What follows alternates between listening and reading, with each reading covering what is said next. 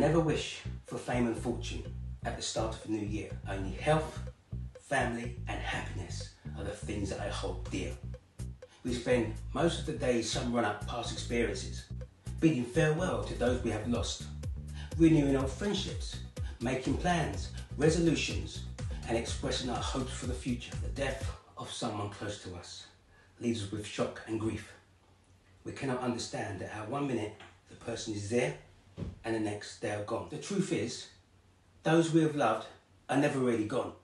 They have gone for the body, but forever in our soul. Losing my father and a very special person in my life in October has been one of my life's most difficult experiences.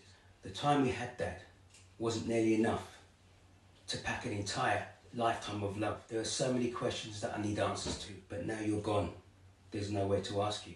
But there are still photos to remember you by. Each time I look at them, I often want to cry. They say grief is easier to bear as time goes by, but it doesn't stop me from wondering why. Dad, I love you and I miss you mega loads.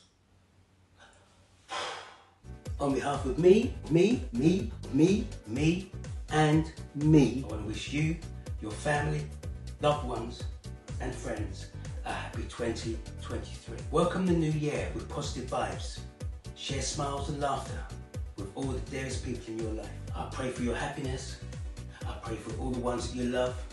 And I pray for those that have lost their way. Love yourself and love each other. Sharmone with your bad self.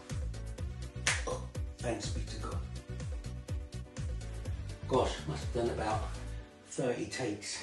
The things one has to do just to make a video, it's taken me hours. Okay everybody, that's a wrap.